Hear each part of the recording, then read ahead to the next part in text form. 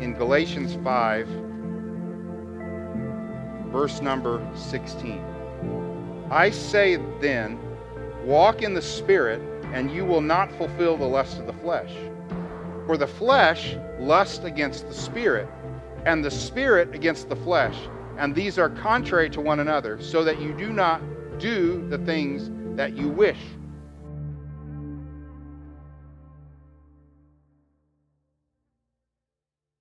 We're going to look at the first 22 verses of this chapter. And if you have read ahead, you know that this is a brutal story, difficult story to read, much less to preach about. So, you know, David was a good man, and David did a lot of really good stuff, but David also had some weaknesses, and one of his weaknesses was issues with women. In particular, he had a lot of wives, which is something that God did not encourage or endorse. And so consequently, by disobeying God in that regard, and by having so many different wives, we're starting to see him reaping what he has sown. And this is a little case of this here, and this is what we're going to deal with kind of a lot going forward, is David makes some choices in his earlier life, and he pays for them in his later life. And this is a case between his kids. So he has multiple wives. I don't know that we know an exact number, but he's in double digits in wives. And he marries one woman named, it's spelled Ahinoa. She was from Jezreel, and when he was king in Judah, she gave him a son, and his name was Ammon. And that was actually David's firstborn son. So if we're going to go by the line of David, and the firstborn son would be the one that would be the next king. So David's going to be the next king. David is the king, and Ammon then would be the next king. So he's the firstborn. It's David's firstborn son, and he's going to be the next heir. He also married a woman named Maacah. She was the daughter of Talmai, who was king of Geshur. This may have been an alliance kind of thing to keep the peace, or he just found her incredibly attractive because they produced some unbelievable children. They produced 2 kids. One was Tamar, who we're going to talk about today, and the other was Absalom. And actually, the Bible describes Absalom as entirely perfect from the top of his head to the bottom of his foot. Not spiritually wise, but in his appearance. So if you could paint a picture of the perfect man, he was that. He was tall, dark, and handsome. Legit. And because the Bible describes him in that way. Well, if he was that way, I doubt severely that Tamar was ugly. She was probably also a very beautiful woman as well. So what you have is you have all of these wives, and they're producing, and David has all of these wives, and they're producing all of these kids, and these kids are all growing up together, and they're in the palace, and they're in the house. And so, you know, it's some really interesting dynamics is going on, okay? So if you have your Bibles, they're not all up on the screen, but I'm going to walk through the story, and then we'll come back and spend the last 10 minutes of the sermon going through the points. Because what I want to really get you to think about today is, who are you listening to? Everybody has somebody in their ear, and who are you listening to? And so we're going to conclude the sermon by talking about, don't listen to these people, but do listen to these, okay? So let's read this story. After this, Absalom, the son of David, had a lovely sister whose name was Tamar. And Ammon, the son of David, loved her. So you got these half brothers and sisters, and Ammon, who is the firstborn and to be next king, is in love with his half sister, okay?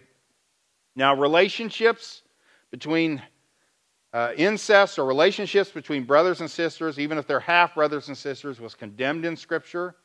And it was condemned in Leviticus chapter 18, I believe, verse 11.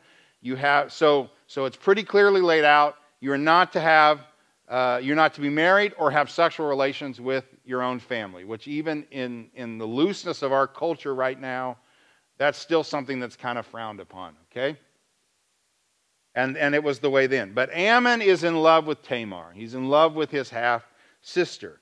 And it says in verse number 2 that he was so distressed over his sister Tamar that he became sick, for she was a virgin, and it was improper for Ammon to do anything to her.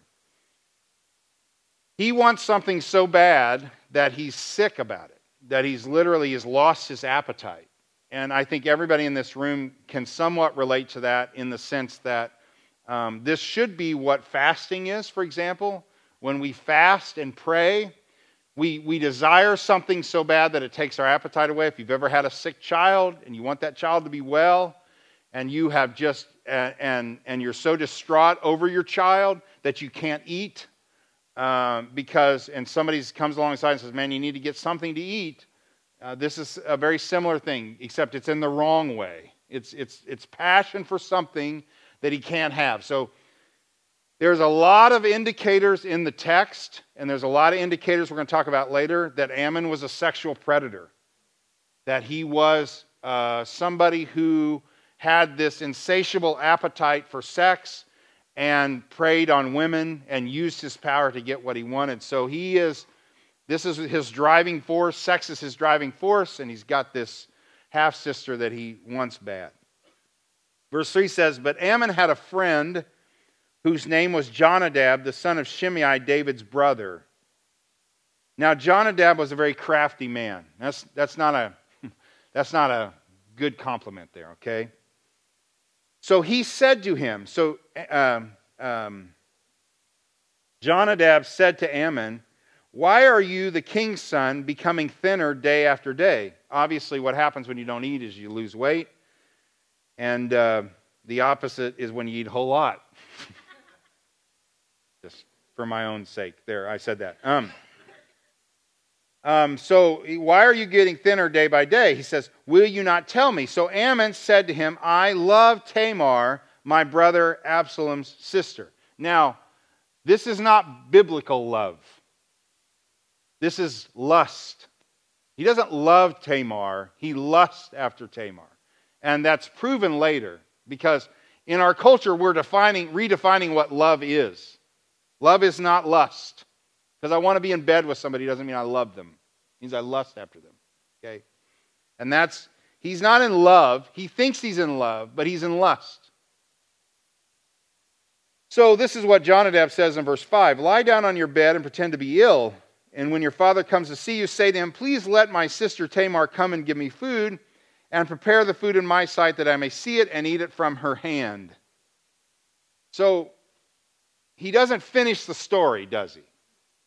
He just says, this is what you should do. You should act like you're sick, and then you should request from your dad that Tamar bring the food in. And once again, I think there's some warning signs here, and there's some indication that people tried to stay away from Ammon. So Tamar's not going to go see Ammon unless dad tells her to go see. They don't have a relationship.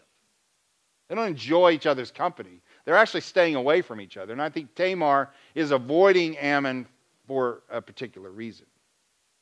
So Ammon lay down, verse 6, and pretended to be ill. And when the king came to see him, Ammon said to the king, please let Tamar, my sister, come and make a couple of cakes for me in my sight that I may eat from her hand.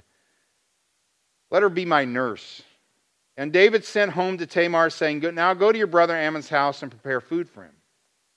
So Tamar went to her brother Ammon's house, and he was lying down. Then she took flour and kneaded it, made cakes in his sight, and baked the cakes. And she took the pan and placed them out before him, but he refused to eat. Then Ammon said, have everyone go out from me. And they all went out from him.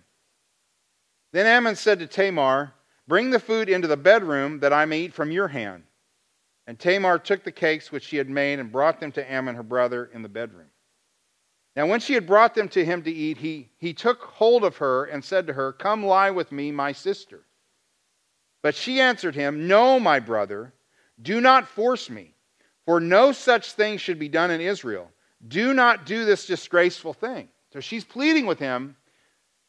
She has made pretty clear that the answer is what? No. Okay. And no means, okay. So not only does she say no, but she makes an argument, right? She pleads with him not to do this. This is a disgraceful thing. And then she goes on to talk more about it. She says, she says, where would I take my shame? And as for you, you would be like one of the fools in Israel. Now, therefore, please speak to my king, for he will not withhold me from you. Now, do you think Tamar really wants to be with Ammon? I don't think so. I think this is like if somebody's got a gun to your head, you're going to say whatever you got to say. So she's like, please stop. She's trying to buy some time is what she's doing. She's like, please, let's go talk to Dad about this. Okay, that's exactly what she's doing. She doesn't want to be with him. She's just trying to buy some time. She's got a gun to her head. And she's trying to get out of the room, and she's trying to get away from the place. But, verse 14, he would not heed her voice, and being stronger than she, he forced her and lay with her. Now, if he loves her and he's just been with her, wouldn't this, if it's love, wouldn't it make the relationship deeper and stronger, right? But that's not what happens. Then Ammon hated her exceedingly, so that the hatred with which he hated her was greater than the love which he had loved her. And Ammon said to her, arise and be gone. So she said to him, no, indeed, this evil of sending me away is worse than the other that you did to me. But he would not listen to her. Now, what does that mean? Well, one of the things you will not find in Scripture anywhere is any endorsement for casual sex. Okay? Well, just casual sex. We just had a one-night stand. Not acceptable anywhere in Scripture. If you sleep with somebody, that is like being married to them. That's the act of marriage. So if you sleep with someone, even if you rape her, then it's your responsibility to care for that woman and that child. I mean, David was wrong in the sense that he married all these women, but at least he married them all and took care of them. Okay?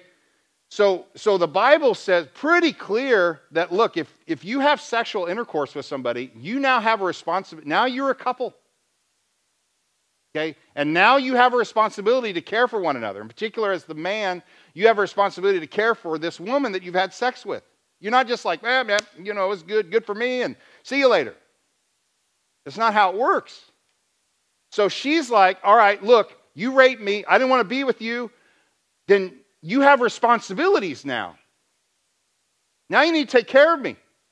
So if you abandon me, if you push me out and you don't take care of me, then this is going to be worse than what you've just done. Because now I can't marry again, and I'm in a bad way. I'm not a virgin anymore. You've got to take care of me. But he would not listen to her.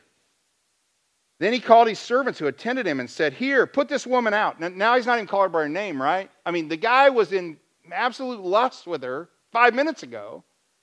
But now he's like, can't stand her. I want her out of my sight. This is a massive abuse of power, is it not? Get her out of here. No, he says, put this woman out away from me and bolt the door behind her. Now she had on a robe of many colors, for the king's daughters wore such apparel, and his servant put her out and bolted the door behind her. Then Tamar put ashes on her head and tore her robe of many colors that was on her, and laid her hand on her head and went away crying bitterly.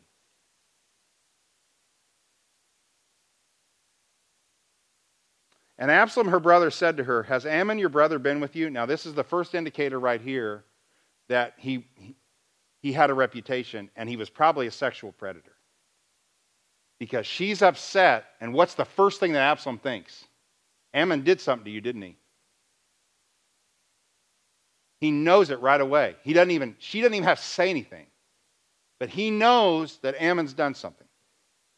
And then he says, has Ammon, your brother, been with you? And he doesn't even allow her to answer the question. So, you kind of get this visual where maybe she nods her head, or she gives him some kind of a sign, or she looks him in the eye. And he says, but now hold your peace, my sister. He is your brother. Do not take this thing to heart. In other words, don't speak up. Don't say anything. Keep it in the family. Don't let this get out. It's going to hurt Dad. So Tamar remained desolate in her brother Absalom's house. But when King David heard of all these things, he was very angry. Now this is David was a lot of great things. He was a horrible dad because he did nothing to his son. He got upset about it. Doggone it, you. But he didn't do anything else. He's just upset about it. He didn't punish his son. He didn't do anything. He was just angry that it happened.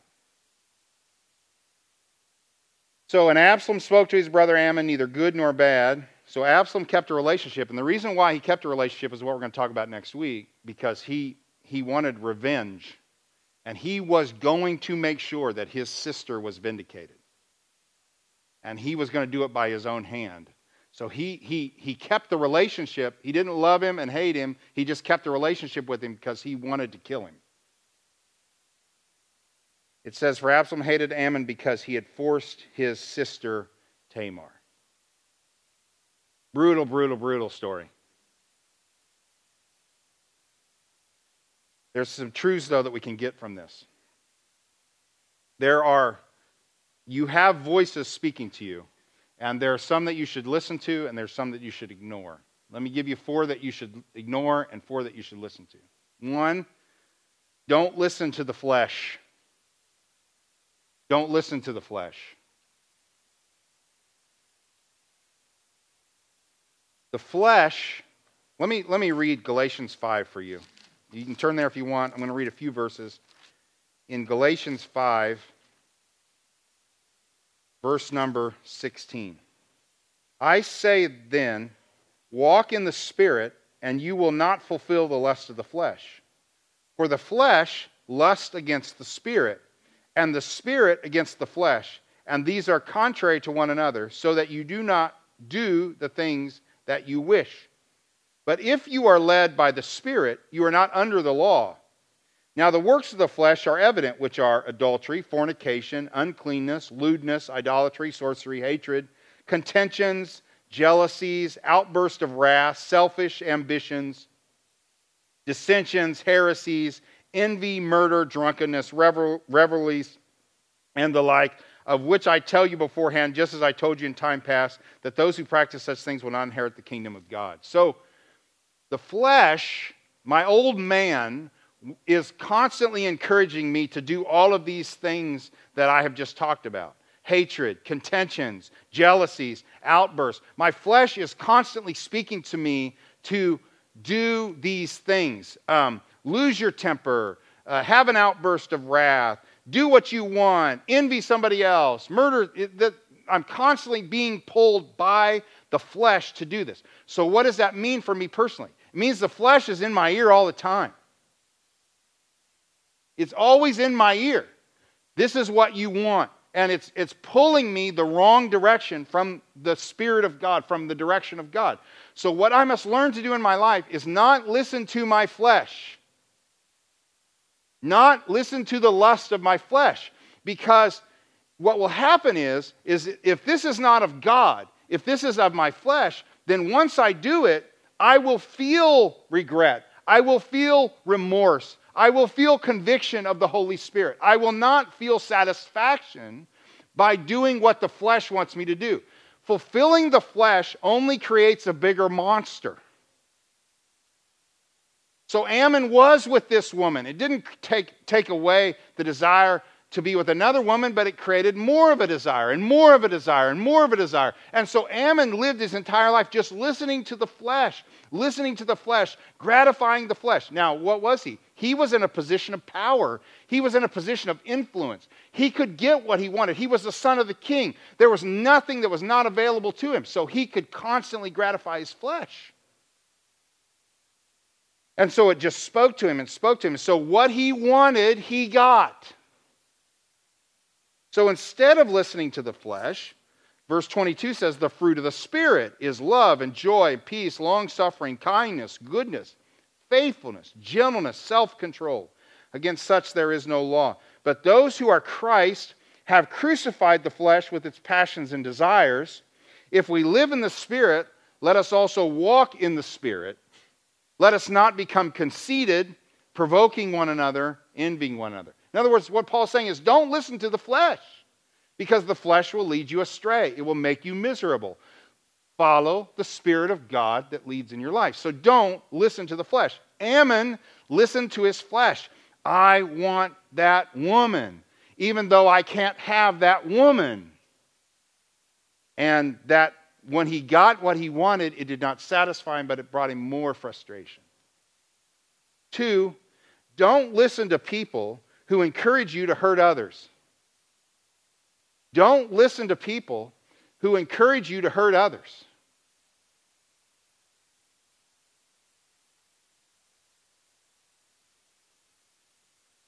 Jonadab is no kind of friend at all. Now, let me tell you something about life. You can always find somebody that will agree with you if you ask long enough. You can. You can find somebody who will say, this is what you should do. And this is exactly what Ammon did. Ammon went around till he got somebody who said, take her, man. You're the king's son. And I just want to encourage you, do not listen to people who in any way encourage you to hurt others. Do not listen to them. Do not take their advice. They do not have the interest of God at heart. They have their own interest, and they're just saying it to make you feel better as a friend. And they are no friend at all. Do not listen to people who encourage you to hurt others. And you will have people in your life give you horrific advice. Remember Peter when he said to Jesus, Jesus is telling him, I'm going to be crucified. And Peter's like, no, you're not. And what did Jesus say? Get behind me, Satan. Did you know that God can use Satan can use really good people in your life to give you really horrible advice that can lead to your destruction? Make sure that the advice that you're getting is from God and it is not just to gratify your flesh. Don't listen to people who encourage you to hurt others. Number 3, do not listen to people who tell you to get over it. Don't listen to people who tell you to get over it. What does Tamar do when she goes to Absalom? She basically, she's obviously upset. She's upset by her appearance and she's upset by her demeanor. I think Tamar was a beautiful woman, not just externally, but I think internally. And man, when you have somebody who is a bubbly personality that then all of a sudden is not so bubbly, something's happened. All right? Something has happened. So, something had happened to Tamar. And brother, sister knew it. Absalom knew it. So Absalom says, did Ammon rape you? And she gave him the indication. And I want to tell you, Absalom gave her horrific advice. And what was that advice? Keep it quiet. Keep it quiet now, because it's going to make a mess of the family. There's going to be a lot of tension. There's going to be a lot of dysfunction. You keep it quiet. I'll take care of it. Okay, now first of all, that's not his place. I know you want to protect your sister. I get what you're trying to do, but that's not your place. The place is this needs to be exposed. These are not statistics from Christian organizations. This is from secular organizations. And it breaks my heart to read this or to say it out loud because of what it means for the people in this room, in the sense that I understand that every week I preach to a lot of hurting people. 1 in 3 women have been sexually abused in their life. 1 in 6 males have been sexually abused. They say that 40% of the people in America have been abused some way, either verbally, sexually, in some way. 40% of the people. So almost half of the people that I preach to every week have have experienced some kind of abuse. And this is why this sermon is brutal for me to preach, and it's brutal probably for you to listen to, because it may be like taking the Band-Aid and peeling it off. But I can't ignore the text because I think God has it here for a reason. But I just want to encourage you to speak up and to get help. If you have been abused, the worst thing you can do is keep it in. So I want to challenge you. I want to encourage you. I want to plead with you to get help, get some counseling, go talk to a counselor. You need to talk to somebody about this. You need to get it out in the open. You need to get help. We have counselors here that we would recommend for you to go to. You go over the table. Paula actually has cards that she will give you of counselors that you can call, and we can get you some help. But I want to encourage you to speak up and get help. Do not keep it in. Because I'm going to tell you what happened. You never, ever hear of Tamar again. Ammon destroyed her. And not only did he destroy her, but her brother destroyed her because he told her to keep quiet. And so it literally says, the text implies that she just basically died an old widow in her brother's house. Died miserable and alone. Because she listened to a bunch of guys who told her to keep her mouth shut. Don't go tell Dad. Let's keep it in the family. Don't do this. And I'm telling you, don't listen to people who tell you to get over it. You may be hurting in this room, and I'm not going to stand up here and say, just get over it. A lot deeper than that. Number 4, don't listen to yourself. Don't listen to yourself. Let me just say this. I already kind of gave away a little bit, but we never hear from Tamar again. This completely wrecks her, and I think that probably this one event did destroy her, and I just want to remind you that you are not defined by what happens to you. You are defined by who you belong to. Don't ever forget that. You are not defined by what happens to you. You are defined by who you belong to. And who you are is a child of the King of Kings and the Lord of Lords. And God is not finished with you yet. And He is not done with you yet. And though you may feel unworthy, and though you may feel broken, and though you may feel alone, He has not abandoned you. And He still has a plan for you, and He can still use you in a great way. And then the worst thing we do is we listen to ourselves. And we have events like this happen to us, and we listen to ourselves, and we beat ourselves up, and we speak negativity into our lives instead of listening to what God's Word says about us. Do not believe what you think about yourself. Believe what God says about you. And you are loved, and you are cared for, and God can use you in a great way. So do not listen to yourself. And I think that what happened to Tamar is she started listening to herself. And she felt shame, and she felt disgust, and it's just snowballed for her, and she was never the same. Let's end on the positives. 5, do listen to God's Word. Do listen to God's Word. Let me ask you a question. Did Ammon know that this was wrong? That's why he was so vexed about it, right? Because he really wanted this woman, and up to this point, he could have any woman in the kingdom he wanted, but he really wanted this one, but he knew that it was forbidden in Leviticus. He knew that God said, no, this isn't right. But he did it anyway.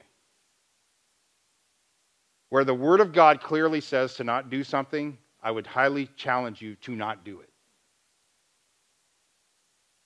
Because you cannot run from the Word of God. The Word of God is quick and powerful and is sharper than any two-edged sword, piercing even the dividing soul. I don't know the rest of the verse, but it's a good one. The Word of God is powerful, right? It is my guidebook for life. And when I go counter to what God says, if you love God, you will keep His commandments, right? You will do what He says. So do listen to God's Word.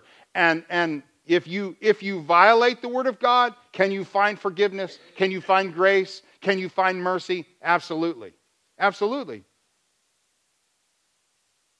But I would recommend that you just listen to it to begin with. Because we could eliminate a lot of pain if we just do what God's word says from the beginning. In 2 years, Ammon's going to be dead. And he's going to be dead because he did something that ticked off Absalom, who then, rather than giving it to God, took vengeance on himself. He got in this position because he ignored God's word to begin with. And then it's just like we kind of snowball in life. We go from disobeying God's word to disobeying God's word to disobeying God's word, and then hoping it'll turn out good. And then getting bitter at God because it didn't turn out good. Listen to the word of God. It's here for our admonition, for our help, for our encouragement, for our life. Number 6, do listen to the Holy Spirit. Do listen to the Holy Spirit. Look, I think that God's given us a couple of things to help us in life, okay? One is he's given us, you can call it a sixth sense, you can call it your conscience, you can call it whatever. I think God's given us that, but I also think he's given us, as Christians, the Holy Spirit. Now, I believe that David is partly to blame here because he basically sends Ammon into Tamar's house. Now, if this guy has a reputation, why are the antennas not going up on Dad? Because this is the truth. We want to believe everything good about our kids and nothing bad.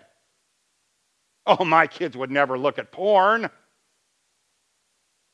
Really? My kids would never do that. See, we want to believe that this is David. David always sees the sunny side. He just doesn't see, he doesn't see the blaring elephant in the room that everybody else knows about, but David. He ignores the Holy Spirit, who's saying, don't send this girl into that sexual predator.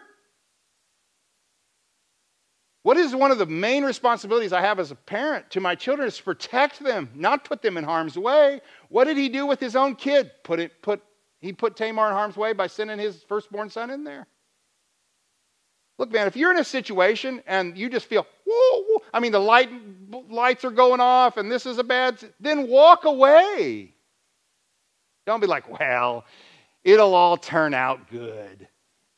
That's naive. I think it's foolish on your part. Now I know people that completely live in fear and don't let their kids do anything, and they put big bubbles around them and they can't. But look, you have to use some wisdom. And you have to listen to the Holy Spirit because he is constantly speaking to us. Listen to what he says. Don't ignore him. Don't brush him off. Don't say, well, I don't know. Listen to the Holy Spirit.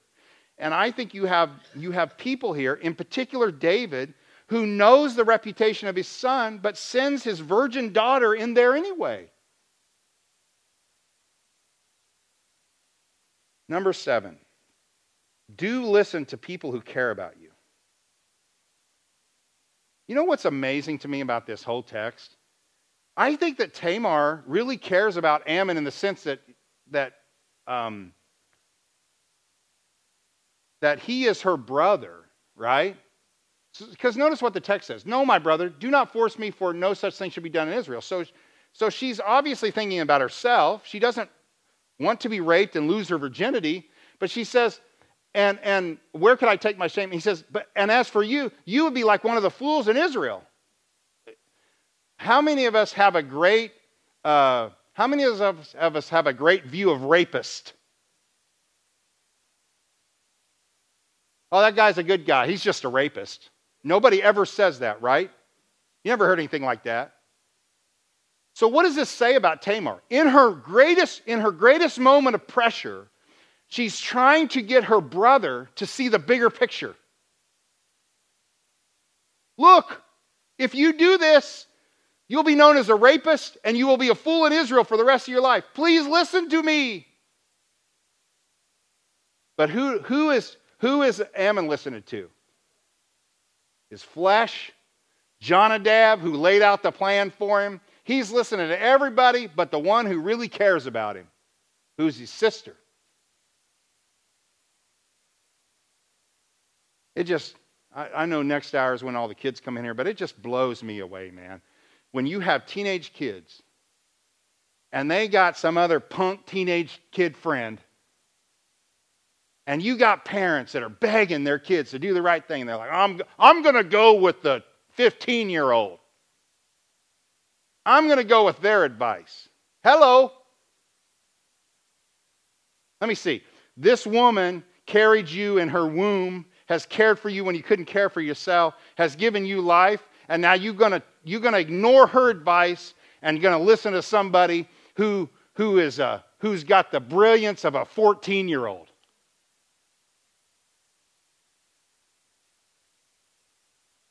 That's foolish, right? But do people do it all the time?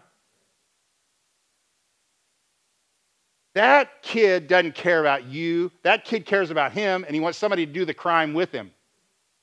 Mom and dad care about you. So that's why they're pleading with you. Please don't do this. I love you. I care about you. Please don't go this direction. But what do, man? We get in our flesh and we get in our sin, and we just want to hear from people who will say what we want to hear. And look, let's not be too hard on the kids, because mom and dads get the same way too. Are you all with me this morning?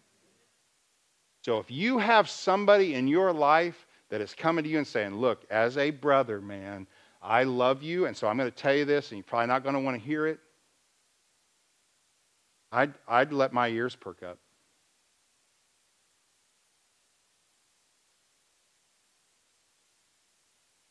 I know that you may find this a little hard to believe, but one time Karen and I are in this deep, I would call it a deep discussion.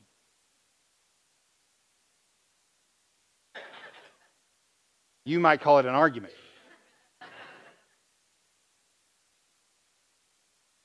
And look, I'm going to tell you what. I get a lot of stupid ideas in my head. There's a lot of things I want to do.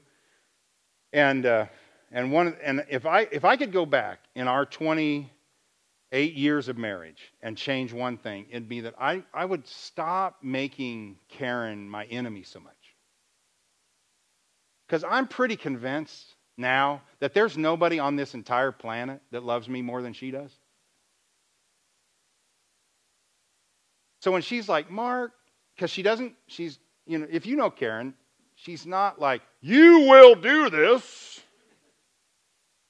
So she tries to use subtle arguments with me. She wants me to change my mind. She's like, have you thought about this? Well, no, that's a stupid idea. Can I tell you one of the things that I think is helping us now after 28, and it's taken me 28 years to learn this, is that she really is on my side. And she really wants to help me. And she cares deeply about me. So if she's trying to say, I think you ought to think about that, then my ears need to perk up.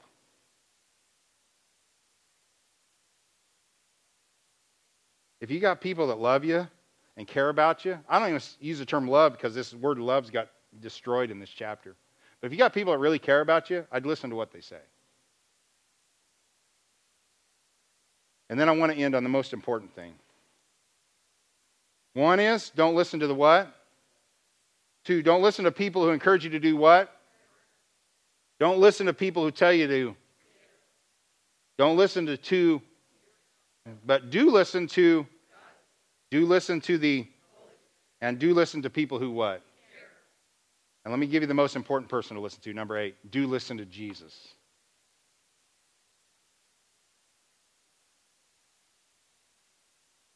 Would you read these verses with me? Hebrews 4:14. Seeing then that we have a great high priest who has passed through the heavens, Jesus the Son of God, let us hold fast our confession. For we do not have a high priest who cannot sympathize with our weaknesses, but was in all points as we are, yet without sin.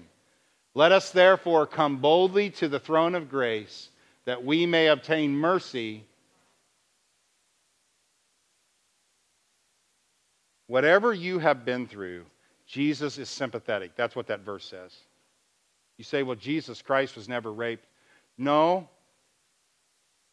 but Jesus Christ was abused. I would call whipping by a cat of nine tails physical abuse that he did not deserve. Jesus Christ was verbally abused. He was verbally abused by the people that he was crucified with. Remember?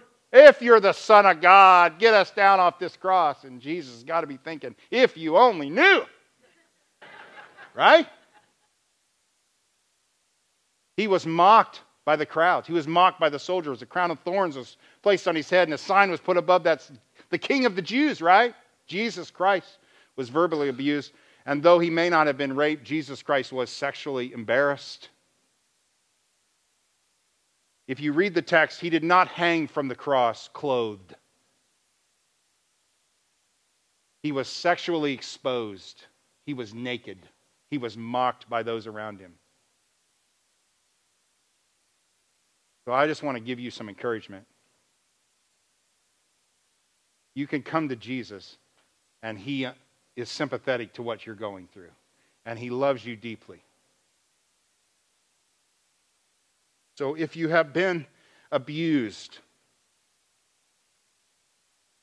Jesus cares for you and wants you to cry out to him. And he will come and help you in your time of need.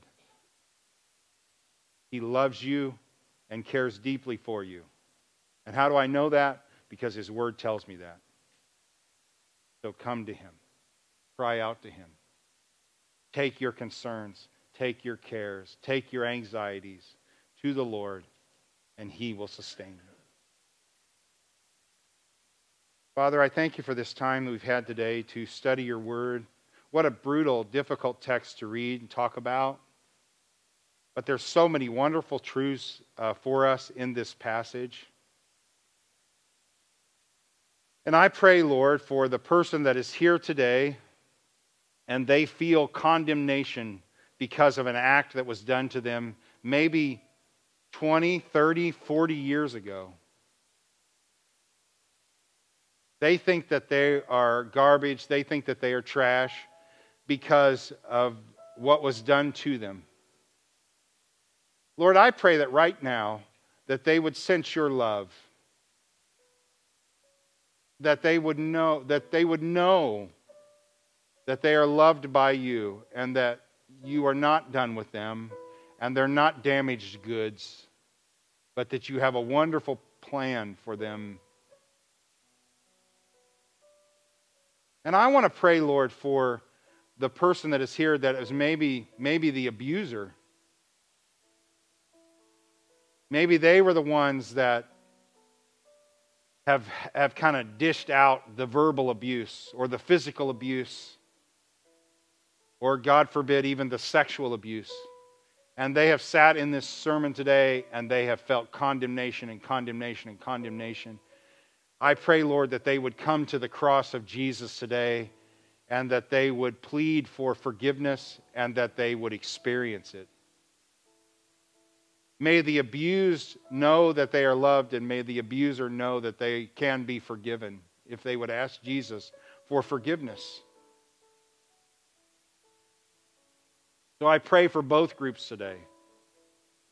I pray for those who have been abused that they can find healing and forgiveness. Not forgiveness, but peace in the name of Jesus. I pray that they would leave this place, that they would get some help. They would seek a counselor. They would speak out. And I pray for that person that's here that has been the abuser, that they would acknowledge their sin and they would seek forgiveness from Jesus Christ and from the person that they have wronged. Thank you for the hope that we have in you, Jesus. Thank you that what has happened to us is not the end, and what we have done is not the end. Thank you that new life is possible through Jesus Christ. So I pray if there's anybody here today that has never experienced that they would give their life to Jesus today. That they would acknowledge their sins and they would reach out in faith to Jesus Christ to save them. And may you give us healing, and may you give us restoration, and may you fill our hearts with love. We pray all this in Jesus' name. Amen. Thank you again for listening to our series on 2 Samuel with Pastor Mark Doss. If you have questions about today's message, please contact our church office at info@topekabaptist.org. Give us a call at 785-862-0988 or check us out online at www.topekabaptist.org.